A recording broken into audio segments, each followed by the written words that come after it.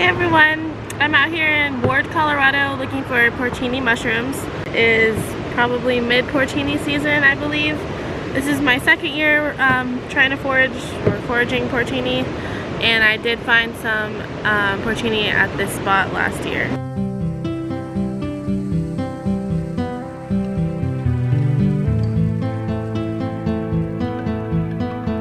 Look at this dude. Come here, boy. Come here, boy.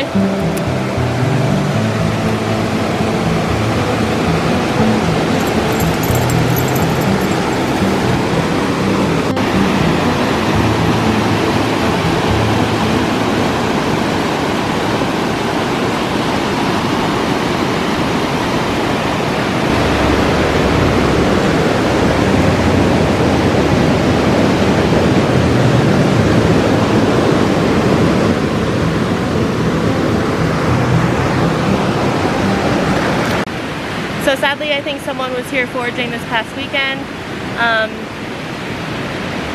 That's adorable. But yeah, it looks like someone already foraged these porcinis in this spot. I definitely see some like little scraps here and there of bugged out porcinis, which is to me a sign of people picking them and kind of just tossing them because they didn't want to take them home. I've done that myself, so I assume that's what others do. But I do see a baby popping up, so I wanted to show you guys that. It's really exciting seeing babies because I always come back like within a week and then kind of document their growth, and that's really fun to do. Mushrooms grow extremely fast if you didn't know that. So, baby porcini, it looks honestly like the most deformed porcini I've ever seen. But I'm pretty sure this is the cap, and the body is coming out sideways. So that's pretty interesting.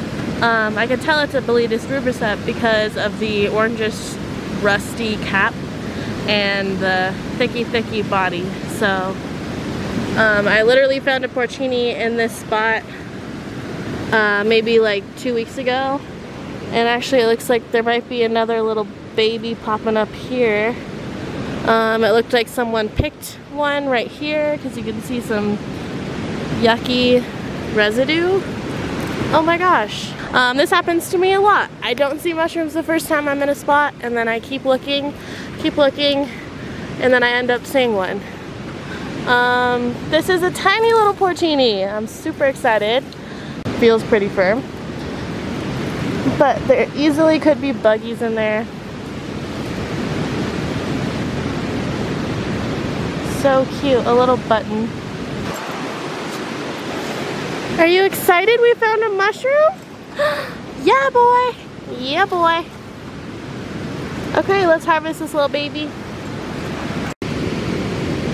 So we got this little baby. Make sure you cut all the way down to the stem because most porcinis grow under, like the base is underground. So when you see it, you often see this much. And the first time I found a porcini, I just went and sliced halfway through the cap and then realized there was a lot more mushroom that I left behind. So I always make sure to dig out my mushroom till the very, bottom, and then twist and turn till it comes out. Or as soon as I pick my mushrooms, I always try to clean them before I put them in my basket because I don't want dust or dirt and stems all up in my mushroom basket. I definitely recommend this knife. I think it's about 20 bucks on the website. I got it at my local knife shop. I'll put a link in the description below. And yeah, this is my go-to. So clean this baby off. Sometimes I kind of just use my hand to guide the knife and gently cut.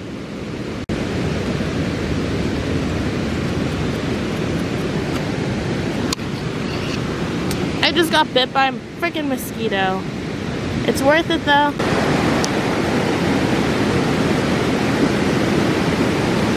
Definitely porcini, but definitely all bugged out. You can tell this is the cap, probably the stem. Sad. And right over here, I found some mushrooms that I just put out because they're so beautiful. I had to take some pictures.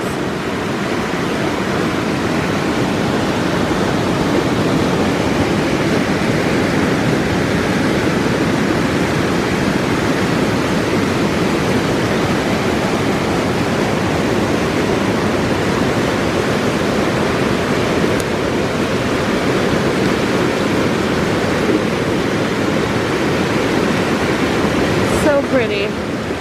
So I found this patch right around here. As you can see, there's some more growing, but I'm going to leave them behind. I don't need all of them for spore prints. I just came across a mushroom that I've never really found before. I think it's a coral mushroom. I've only seen one, but it wasn't this color. And this one is really young.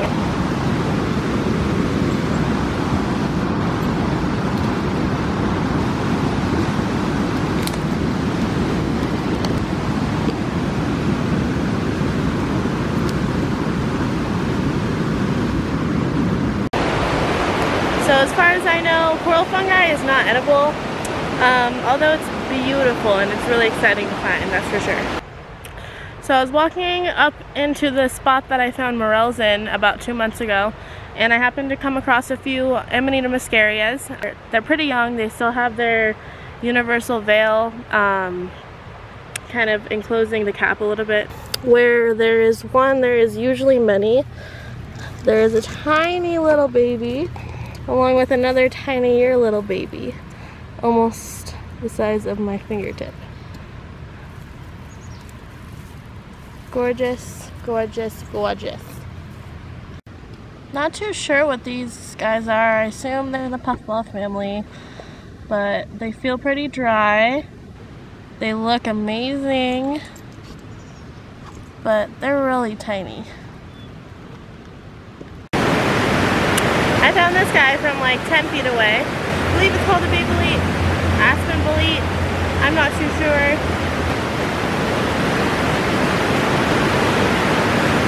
I've read that some people eat this mushroom, although it's not very tasty and it does cause stomach problems. I see some babies around here, so I'll show you guys those as well. So here's a younger guy. The cap hasn't fully flared out yet, but it's pretty tall already. Cute.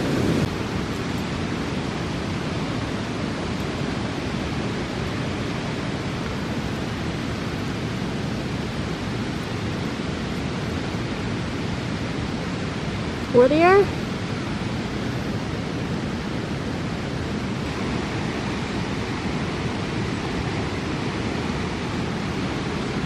Smells like crayons. Weird. It's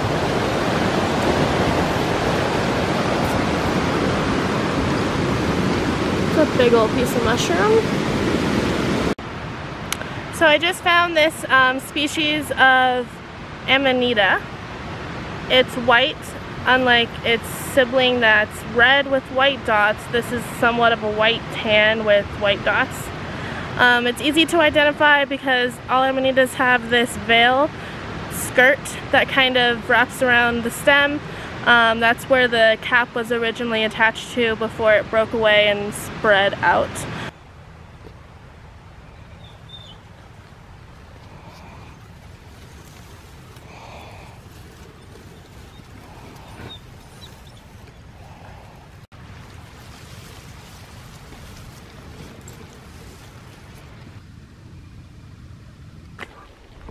So we just pulled over. We're gonna stop at this well spot. We're gonna stop and fill up some water and then drive back to Denver. They're so cute.